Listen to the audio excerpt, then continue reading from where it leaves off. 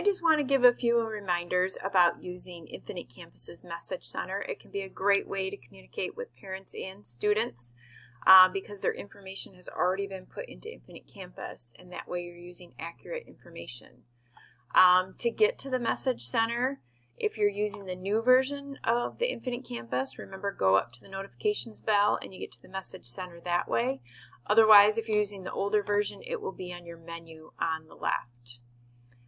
Once I go to the Message Center, I clicked on New, and that gave me a new class message. And basically, it's going to walk you through step by step to do a class message. I'm going to simply scroll down here. For delivery details, a couple things to notice. Please keep inbox and email both checked. Most parents will have an email in there, but some may only have an inbox, which means they can only check it through Infinite Campus's inbox. Which day would you like it delivered? What inbox or email delivery time?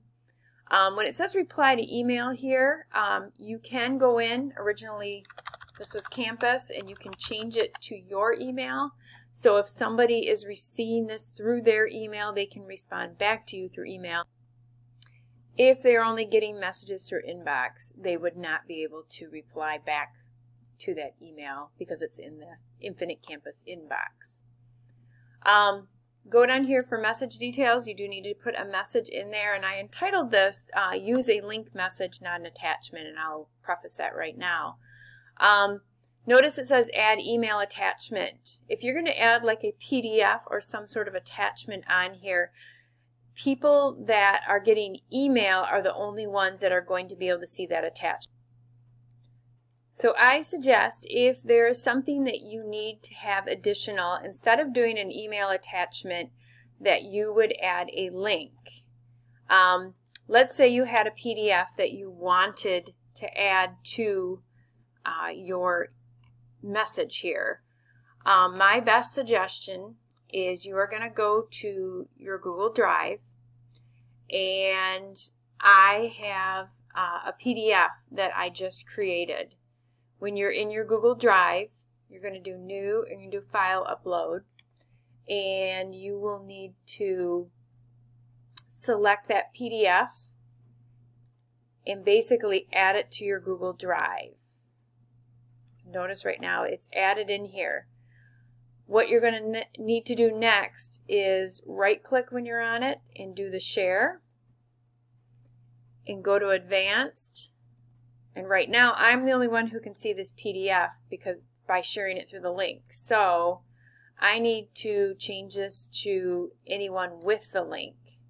So when I change that private field to anyone with the link, I'm going to save that and make sure they can view it.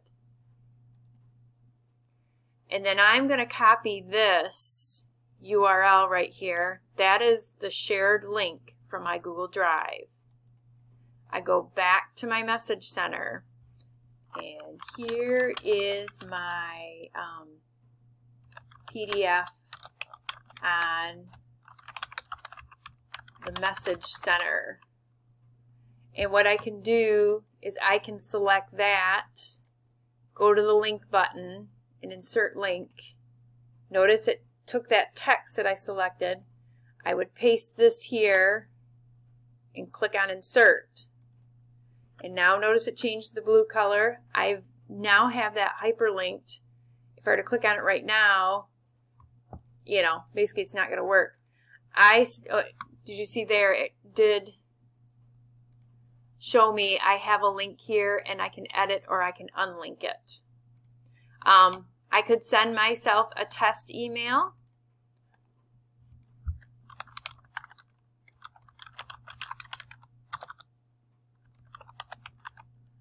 And you can check and make sure that it shows up the way that you want it. And these are just a few reminders of how to use the class message and save yourself some time when sending messages to students and to parents.